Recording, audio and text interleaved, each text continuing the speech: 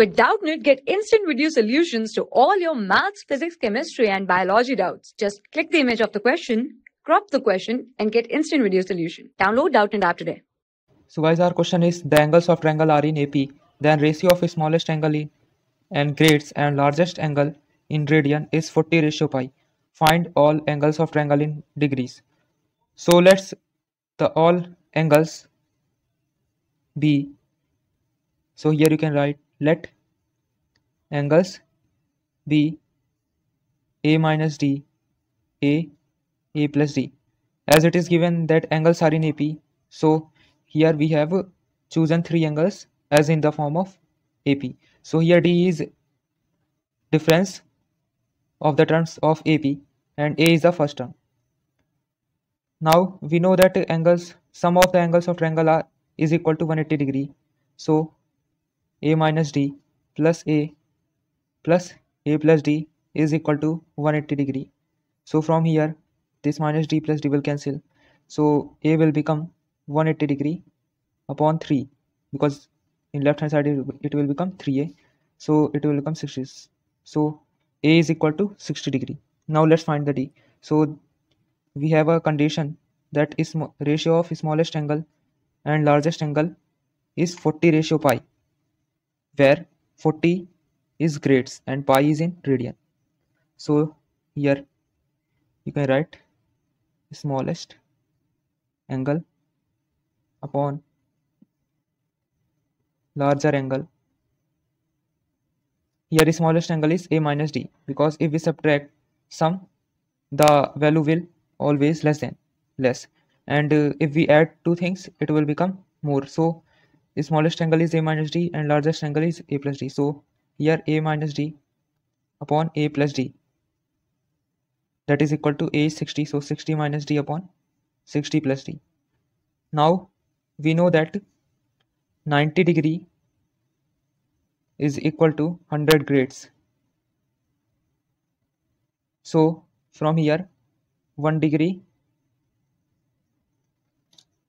is equal to 10/9 grades. So it is given that 60 minus d upon 60 plus d is 40 grades. So 1 grade can be written as 9/10 degree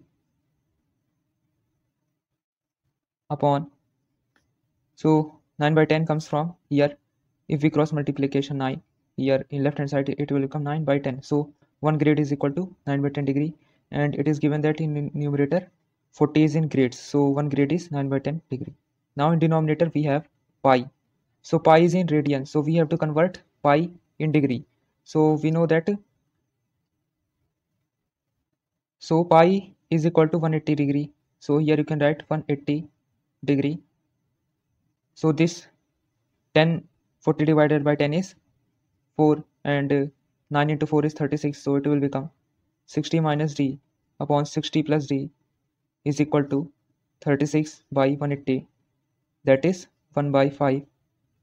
Now cross multiplication, it will become 5 into 60 minus d is equal to 60 plus d. So by solving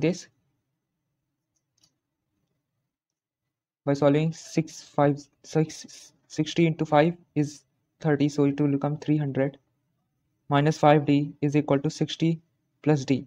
So by subtracting it will become 240 is equal to 60.